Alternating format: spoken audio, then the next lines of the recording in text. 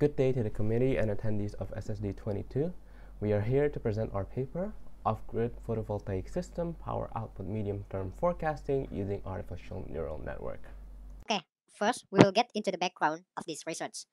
Photovoltaic or PV is a technology that can convert solar radiation energy into electric power. The inconsistency of solar radiation can make power output difficult to predict. It's become very helpful to predict the PV power output using machine learning if PV is to become our main energy source. To put it lightly, for predicting PV power output, we can divide it into four types of class based on periods. This includes very short term, medium term, and long term. Okay, as we can see from the PowerPoint, these are the previous research that have been done in this field. By looking at these studies, most prediction of PV power output are still carried out short term. Therefore, the authors are interested in conducting research using two parameters and a longer prediction period. However, the one with a longer prediction period tends to be less reliable. Therefore, we settled on using medium term prediction instead to provide a balance between accuracy and period. And next is the primary application. For this study, we want to implement an artificial neural network with backpropagation algorithm in predicting PV power output for the next 11 days, with errors value showing our models are better than the previous studies with figures of MAE, MSE, RMSE showing less than 1, and MAPE no more than 45%. This study is generally useful to help officers know when it is time for maintenance or repair of a PV mini-grid and help prepare them at an earlier date. For system planning, we have a system block diagram which shows us that we have two inputs in solar irradiation and PV power output, which are our dataset and parameter, which we feed forward to our artificial neural network or ANN layers and then train it using backpropagation to get our PV power output prediction results. For the image in system flow diagram, it's more or less the same with explanation, showing that our dataset must be cleaned first before it can be used by our ANN, and that if the ANN doesn't meet our required values, we must then return it until it meets our expectations. For our dataset, we collected data from within the Telkom University area for 42 days with retrieval intervals every 20 minutes from 7 a.m. until 3:40 p.m. using an off-grid solar panel system. The dataset was a time series which we separated into 31 days worth of data for training and 11 days worth of data for validation. In this ANN model flowchart, we more thoroughly explain the process of cleaning our data, which involves reading the data, splitting it into training and test, and also normalizing our dataset. We also thoroughly explain that to build an ANN, we must determine the amount of input neuron, hidden layers, output layers, and the number of epochs. For our ANN architecture, we went with two input layers and one output layers, and we examined the results using one hidden layer and two hidden layers. We also need to see how many epoch was enough to let the model not underfit, neither overfit the training dataset, which can be seen in the results. Next was data acquisition, which happened to be before creating the model to obtain our dataset. For solar radiation data, we converted the analog signal for our light sensor into a digital signal in order to log our data, whilst we use a Sunny portal to analyze the power output data. Next is methodology. Since the main focus of the experiment is our results, we'll only explain ANN briefly. A neural network is a machine learning algorithm comprised of a node of layers which we call neurons, which simulate how our nervous system works, basically passing on information from one neuron to another. On the screen, we can see how a neuron works.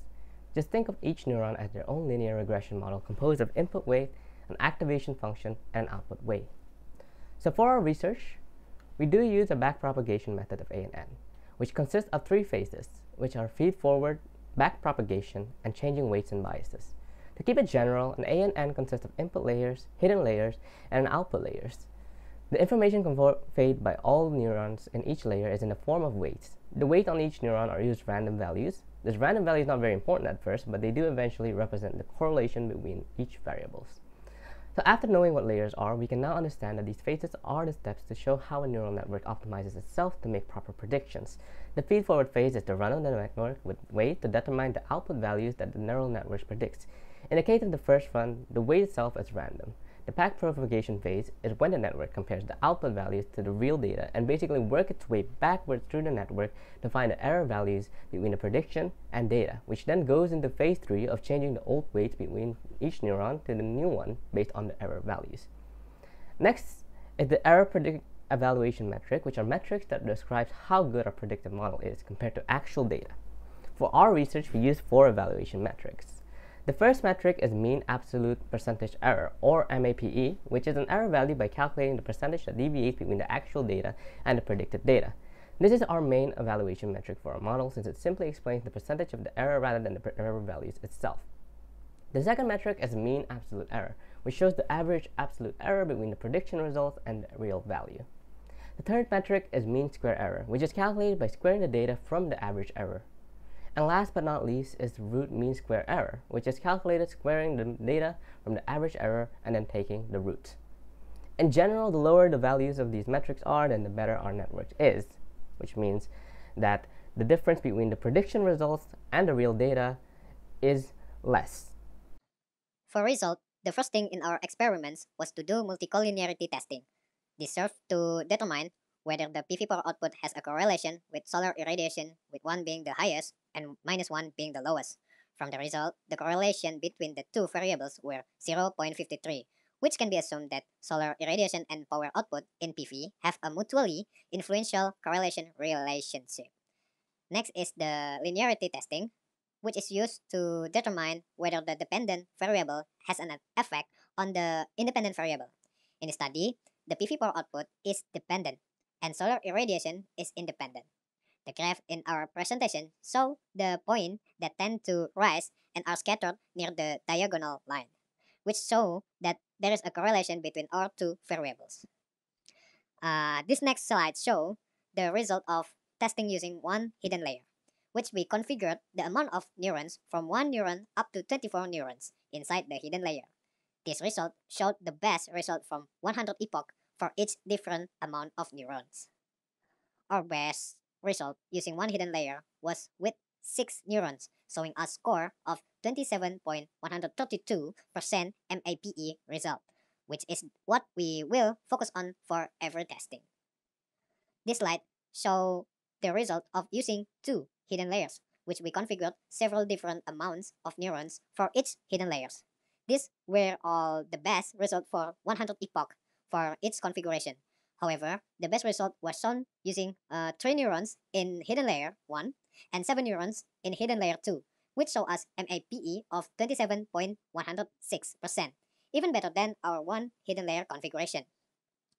After determining the best configuration, we then train the configuration of 3 neurons in hidden layer 1 and 7 neurons in hidden layer 2, even more, resulting in us training for 200 epoch to get our best result yet at 190 epoch, with an MSE of 0.044, our MSE of 0.209, MAE on 0.166, and MAPE of 25.8037%, making it our final result which we were satisfied with.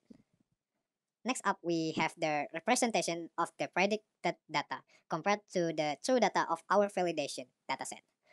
To the naked eye, this result looks very good with only few minor deviation, and the error result only cements this statement.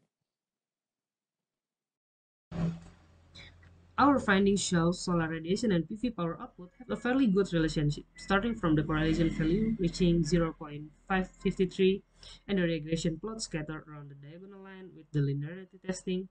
From the test carried out, the best architecture for the artificial neural network model is hidden layer 1 as many as 3 neurons, hidden layer 2 as many as 7 neurons, and epoch as much as 190 with MAPE error values of 25.837%, MAE of 0.166, MSE of 0.044, and RMSE of 0.209.